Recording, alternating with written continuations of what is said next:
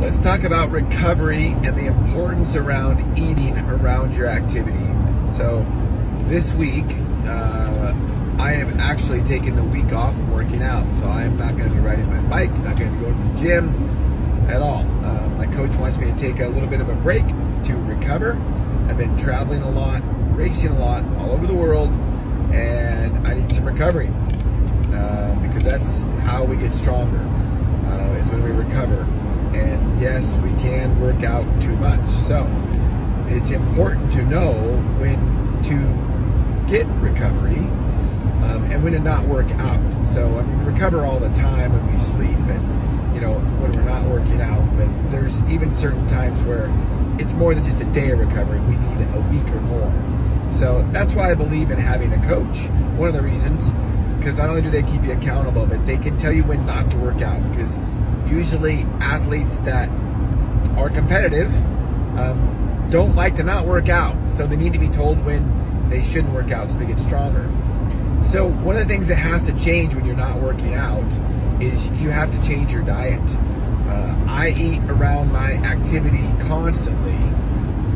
And this week I'm going to have to be super careful to not eat like I'm riding my bike 10 hours a week. Because if I do, I will gain weight. And not necessarily good weight. So this week I'm going to be super careful. In fact, I am going to be fasting for the next 48 hours. Actually, I'm already about 16 hours into that fast. So I'm going to try to make it all to 48. At least I'll make it at least 36. And that's part of my recovery process. Yes, we do get stronger when we eat. But also remember that we have a lot of reserve in our fat, and also remember that when we're not working out, we shouldn't eat as much. So I'm not concerned that I'm going to lose muscle mass or learn strength. I ate plenty over the weekend after all my workouts, so I'm not concerned about that. I got to be super careful this week. So follow me as I fast for the next day and a half or so, since I've already fasted for more than 16 hours. So.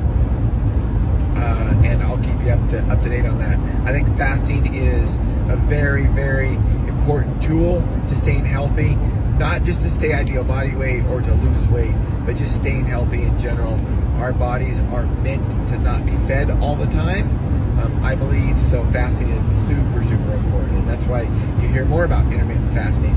There's a lot of different plans too, 16-hour fast, 24-hour fast, 48-hour fast, depends on what your goals are. So, thanks for listening.